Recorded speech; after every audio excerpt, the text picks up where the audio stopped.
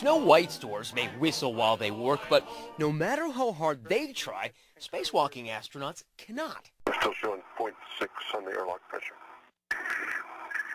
No, I can't do it.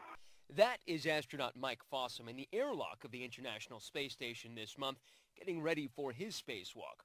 Just the latest in a long line of astronauts who have tried to whistle while walking in space. Jim Riley logged 5 spacewalks during his career.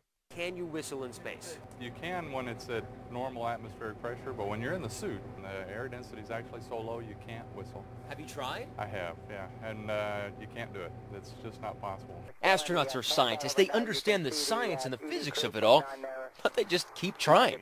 There is real science, but we are not thinking about that at all. Glenda Brown trains spacewalkers.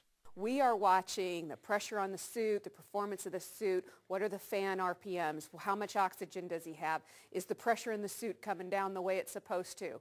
And really, all of a sudden you hear this sound, it's like, what is that sound? He's whistling.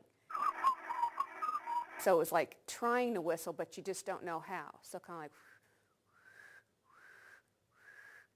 You know how to whistle, don't you, Steve?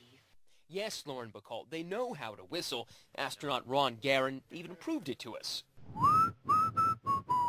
You just put your lips together and blow.